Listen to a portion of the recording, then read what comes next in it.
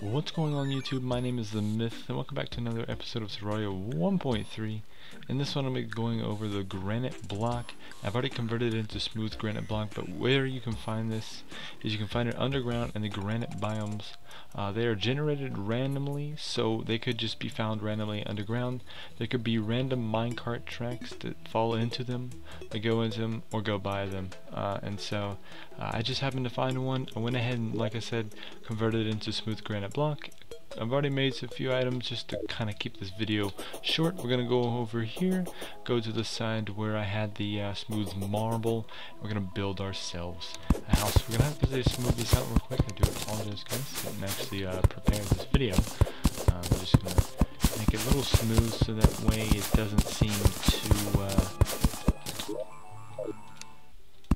shady over here or anything, so make everything look nice and neat. So we're going to go ahead and make it a little wide base, but then we're going to kind of shorten it up, and I'm going to double stack this actually, and make it into a nice little house here. So this is actually pretty neat that they've actually decided to change up things, add a bunch of new blocks and stuff into the game, and I'm quite entertained with it. So I've actually liked these new blocks compared to the old ones. I didn't really use much of the old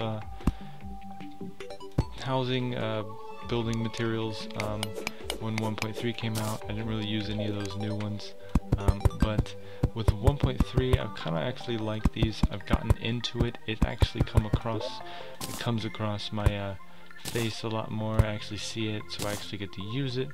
I'm going to go ahead and put that there. So we can actually create a granite workbench, which is pretty awesome. Allows me to actually create what I had come here in the first place to do. So as you guys can see, this episode is a little long, but I'm pretty sure most of you guys don't mind that. So we're going to go ahead and finish up this. We're going to actually just go ahead and let this go ahead and use the smart cursor so that we can fill in everything much faster.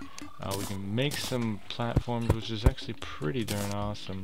I'm going to go ahead and make it so that way it looks even. And so hopefully this was a pretty interesting video to you guys. I can actually put that on the ground, can't I? Yeah, and so I can actually put this right there. So like I said, hopefully guys, this was a pretty interesting video. You guys got to see these new blocks. I enjoy looking at these, and it's going to be wonderful to be able to use these in some creative designs.